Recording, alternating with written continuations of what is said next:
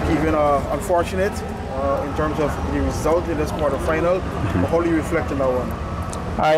I give it my best. I saw that the guy was a good fighter, fighting backwards. We stick to the plan that me and my coach work with, which is attacking him. I'm fighting against the U.S.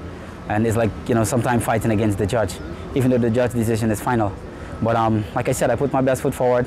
I went to shoulders against the wheel, and I tried pressing hard to get this victory tonight, this afternoon. But it didn't go to plan. Didn't seem yourself, in my opinion, 100% Keevin that we would usually know. Any slight niggles or anything you were under? Yeah, well, who know me. I don't make excuses, but I've been working with a therapist. I had an injury in my shoulder village. I'm currently having an injury right now, whereby I'm not getting to work the rotative cuff, and like I said, but that's no excuse.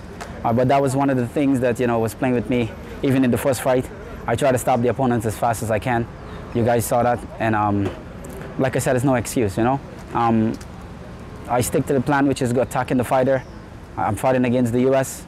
It's a big guy. In terms of the name, no one is bigger than me in the fight in the sport of boxing.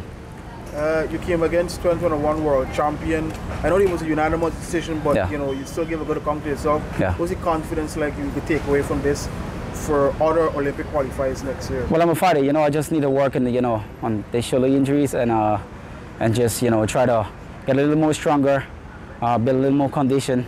Even though my condition was good, because I keep attacking the fighter. You saw that from round 1 till to round 3. You start to get tired in the last round. But like I said, a little more condition, fighting with 2 plans instead of 1 would be actually very nice for me. And finally, any message to the faithful fans back at home? A lot of them were cheering for success this afternoon. Yeah, I know. I want to say thanks to the government for its support. I want to say thanks to the Ministry of Culture, Youth and Sport, the President of the Boxing Association, and everyone that support me, Guyana Beverage Inc., which is Malta.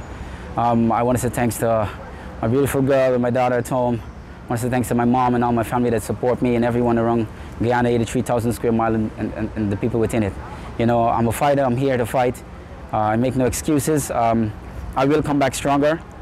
Next time I'm going to the World Championship when I go back home, so I'm going to use this experience and go there and capture a medal.